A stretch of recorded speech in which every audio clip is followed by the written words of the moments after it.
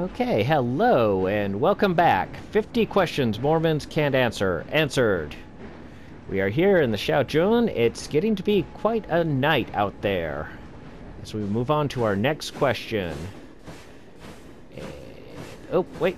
I think we... No, we did this one last time. Okay, we are on this one, looking back into lovely Victorian London at night. And we are on question 38. So, it asks, why does the LDS Church teach that Jesus paid for our sins in the Garden of Gethsemane when 1 Peter 2:24 says it was on the cross? So reading 1 Peter 2:24, here we are. It says, who his own self bare our sins in his body on the tree, that we, being dead to sins, should live unto righteousness, by whose stripes ye were healed. Stripes? Should that be strips? Yeah, either way, yes. So it doesn't specifically say cross, it says on the tree. And our belief is a little more complex than they're kind of making it out to be. So yes, we believe it was when he prayed in the Garden of Gethsemane throughout the night.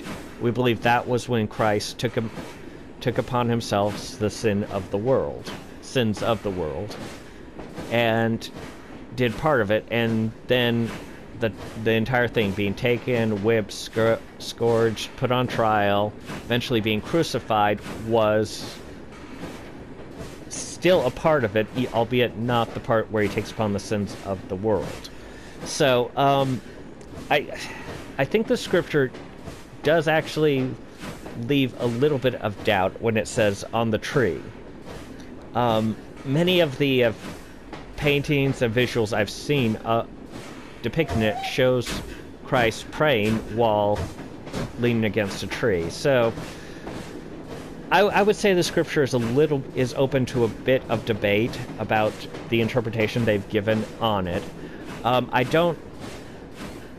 I'm using the King James Version. It might be different in different versions of the scripture.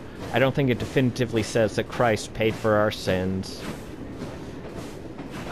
while on the cross. That being said, the final part of paying for our sins, we believe, happened after his crucifixion was a part of paying for the sins of the world. Being crucified, being sacrificed for the world was a part of it, just not specifically the part where he takes upon himself the sins of the world.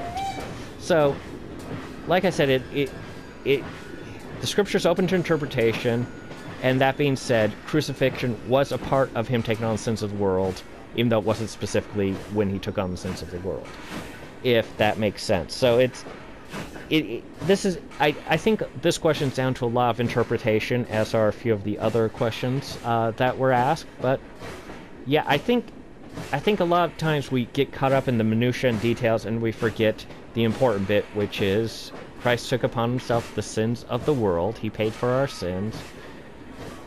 And now what are we going to do with that? Are we going to repent? Are we going to come to Christ? Or are we just going to ignore it? And I think that's the most important takeaway from what happened there. Anyway, that's the video. Let me know what you think. Like and subscribe. I will see you in the next video. Bye.